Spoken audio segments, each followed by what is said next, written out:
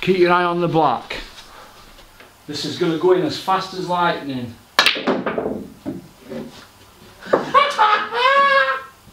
Hey? Unbelievable. Unbelievable. Right. Watch this off at knuckle.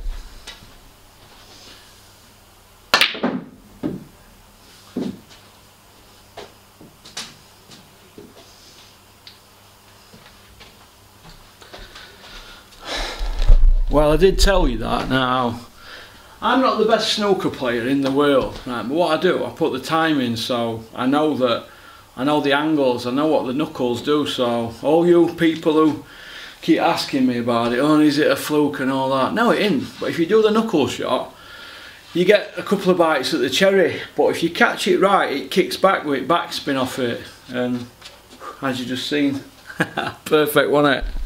Perfect. This is one of my favourite shots, the knuckle shot. You ready?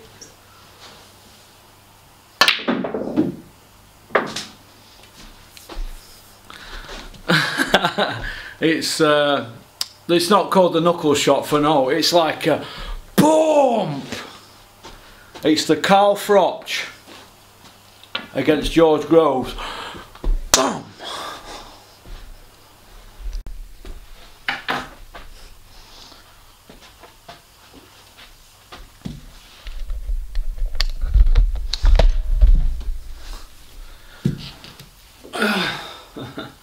Hello all you hardcore boxing fans out there, how are you doing? It's Big Porky here, the voice of hardcore boxing.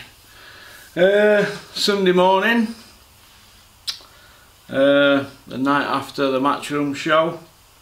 Just going to back up a little bit.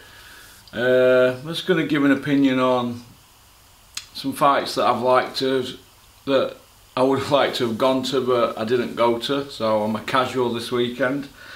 Probably because I ain't got a passport for one of them. Right, Beterbiev against Gvozdyk, two undefeated guys going at it. Everybody knows I'm a big Beterbiev fan.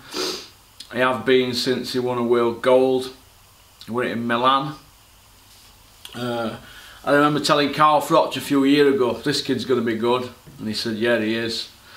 I like Beterbiev. He's the only guy out there at the moment who's a world champion, and he's knocked everybody out that he's fought. He's the only guy out there. I think underneath him you've got Wilder, so he's a bigger puncher than Wilder. Although Wilder's had 40 odd fights, hasn't he? Beterbiev's only had 15, but it's the level of opposition that he's faught's really good in it. So, unified light heavyweight champion, and that division is now why Joe Gallagher's not going to put Callum Smith out as a light heavyweight, because they don't want to meet guys like that, do they? So he's classed as the bogeyman of the division. He beat Kovalev twice in amateurs. He lost to Usyk, didn't he, in amateurs in a close fight. But he is the real deal. When he hits you, he hurts you. I know somebody that knows Bob Achisafe, should I say, he's a Leeds kid, and he was hitting him with 16-ounce gloves on in sparring and lifting Bob Achisafe off the floor. And Bob Achisafe said, I have never been hit like that in my life, not even off heavyweights. So that's why he is the biggest puncher in world boxing. Artur Beterbiev, my favourite fighter. So now that Carl Froch has gone, it's Beterbiev. Obviously, as regards kids around here, Josh Wales my man, innit? Because I signed him for Dennis, didn't I? But it is what it is, isn't it? Now I'm glad he won. So getting back to getting back to the Matchroom show.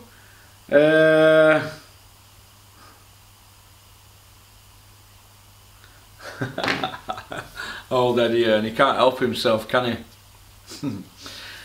Eddie Earn's talking. Oh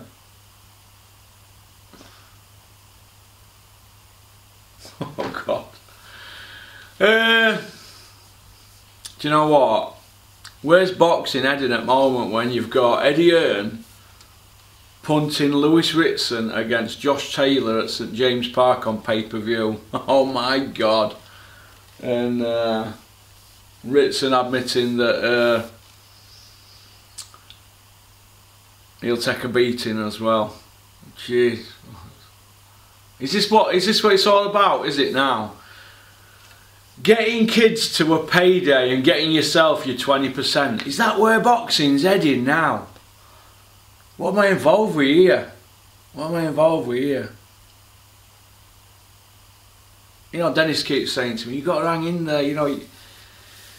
I can see now why AJ Hobson just walked away from boxing now. I can see now. I can see why. He probably don't like where boxing's heading, and I feel the same way. So I feel his pain, because he's passionate about the sport and loves it. He don't miss a show on TV, but it just doesn't all seem right what's going on, innit? I mean, we've got Dave Allen. Oh, he's likeable, isn't he? He was my neighbour for 5 years on the same street, same postcode, but got Dave Allen there dictating on Twitter to Frank Warren. I mean, Darren Barker in background pulling his strings, telling him what to say. And Eddie there, because they know they're going to get a slice of cake, don't they? I mean, what's going on here? What's going on? You know, when I got involved with this, right, I went out of my way. I drove Dennis Hobson crazy. I drove him mad. And eventually, he just got me in a headlock and he said, "Well on then, you're on board." Because I drove him mad. I drove him mad. Honestly, I drove him mad. Probably because I'm likeable, aren't I? But I drove him mad. And do you know what? I don't like what I see. I don't like what I see. I'm not liking what I'm seeing. It's, let's just get kids to a pay-per-view and cash them in, and let's create an aura. I mean, Lewis Ritson's not gone. We might as well start with headline show, haven't we? I mean, I saw the fight, right? I could make a case for a draw. I couldn't make a case for them scores. I think Robbie Davies Jr. has got to feel. He's got to feel wronged, hasn't he? Because he was never going to win that fight, Robbie Davies Jr., was he? If he'd have given another 20% going on them scores, he was never going to win it. You've got to stop Ritson to win, haven't you? All Ritson's got to do is get the rounds out, hasn't he? And go to points and win on point. If he can survive 36 minutes against Robbie Davies Jr., Lewis Ritson gets the win over Robbie Davies Jr. And do you know what? I feel for Robbie Davies Jr. I feel his pain this morning. I can feel it now. You know what I mean? And who would have said I'd be up the day after my 49th birthday? Who would have said I'd be up the day after and up early, putting the effort in? But honestly, Lewis Ritson pay-per-view St James Park. What on earth is going on? What the FU ... is going on? What's going on here? Lewis Ritson has not won a European title yet. He got beat at European level. David Price got beat at European level. What next? David Price in a pay-per-view fight at Anfield. What's going on here? What's going on? AJ Hobson, I know why you walked away now, mate. I can understand. But you know what? You know what I respect from through all this? Den just keeps soldiering on, doesn't he? Dennis Hobson, he just keeps soldiering on. Mum and Dad have died. Fighters failing drug tests. Whether Liam did it or not, or he touched some money with a bit of cocaine on, or whatever's gone on, or if he's drinking some dodgy water in Darnell, whatever's happened, Den just keeps soldiering on. And I suppose you've got to do, haven't you? Unless you can be like me, a crybaby. They're getting pay-per-views for kids now that are not pay-per-view standard. I always revert back to Carl Froch, don't I? For a simple reason. You know, you can go on his record now. You can go on Carl's record and you can say, do you know what? He could have had another 8 pay-per-view fights, couldn't he? Another 8. He was robbed of 8 pay-per-view fights because of the system. But now, oh, it's okay. Let's create a bit of a following. And I mean, we've got Dave Allen, right? Not getting on at Dave Allen. He's done well, hasn't he? He owns half of Conisborough now, doesn't he? We've got Dave Allen there, right? He's not won an area belt, and he's dictating to Frank Warren on Twitter about massive amounts of money, and he's getting all that free PR, which is good, isn't it? He's got more PR there as if he'd won a world title.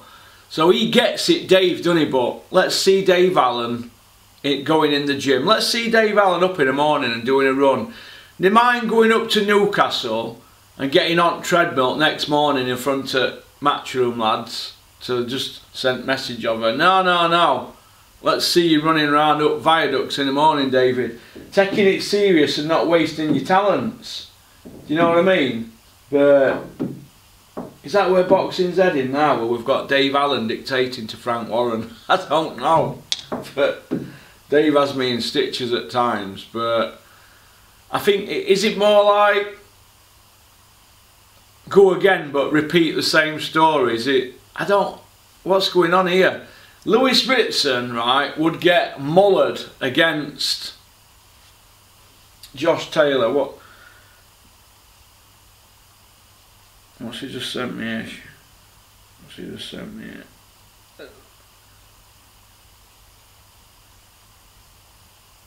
You know, it's crazy, isn't it?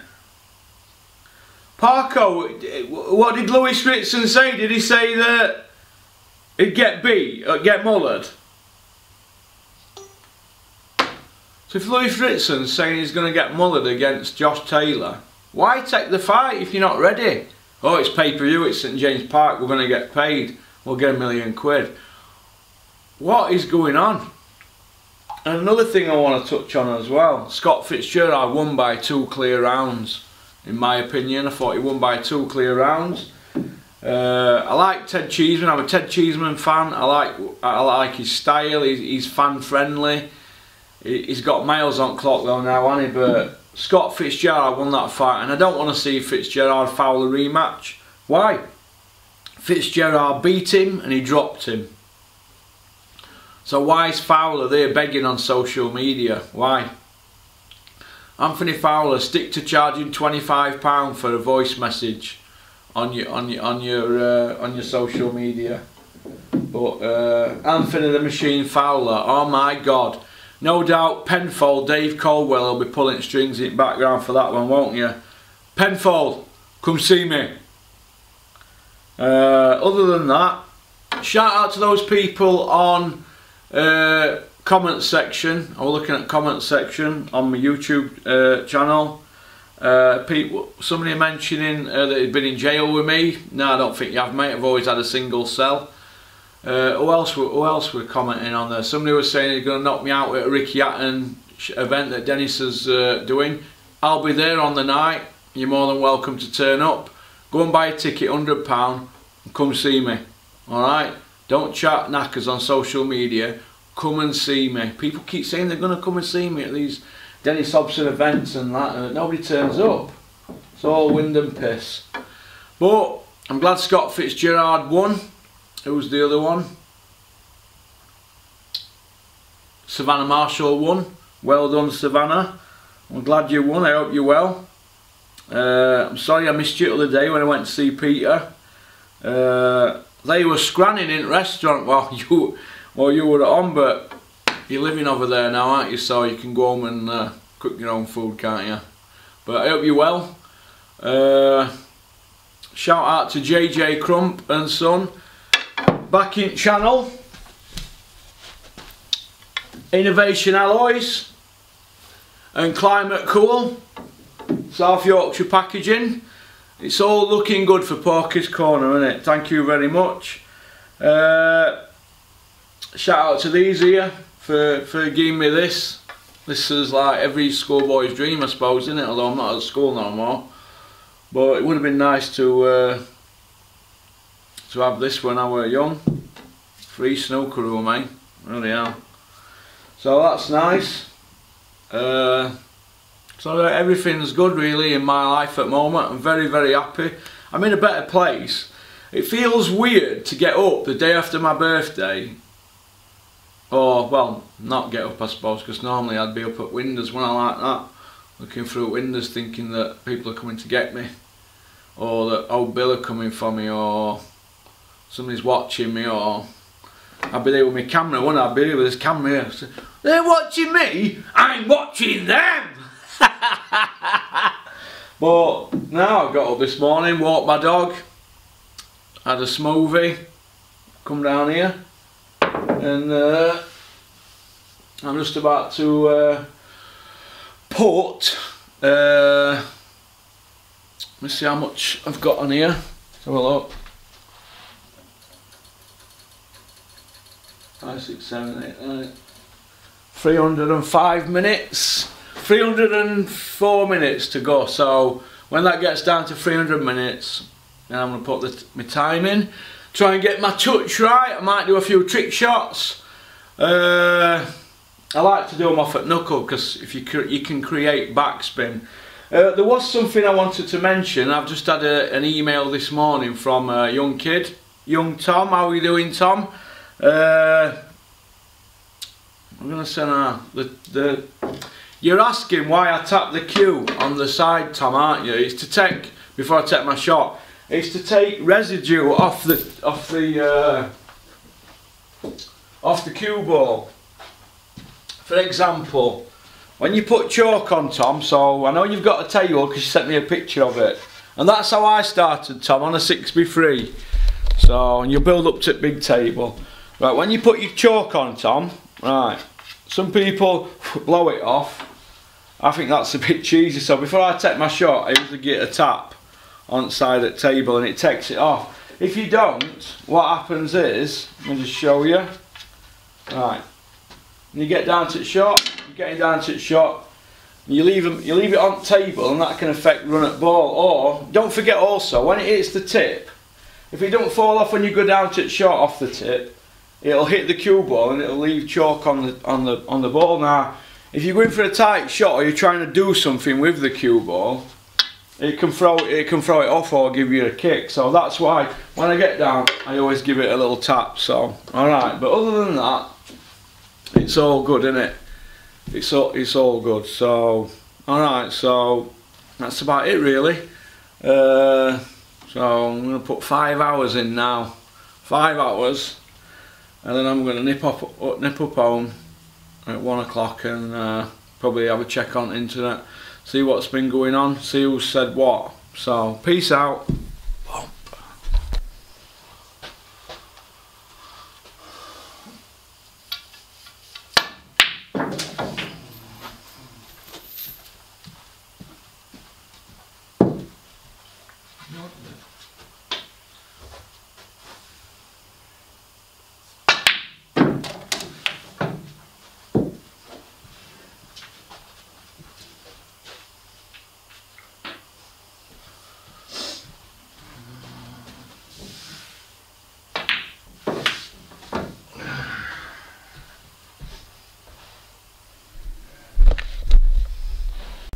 Right, and as you can see, I'm on the pink. I'm snookered behind the black. So I'm going to do what we call in the industry, I'm saying that like I'm a professional and I'm not, but what we call this shot is a massé shot, but I call it a Paul Massé shot. Right, he's from Manchester, he was shot dead a few years ago, may he rest in peace. Right. There you go, I'll do that for a shot.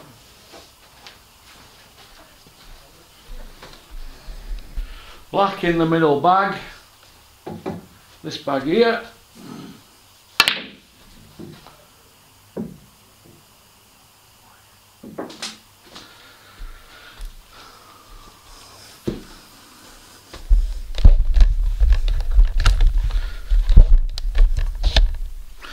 And that, ladies and gentlemen, is all she wrote. Good night.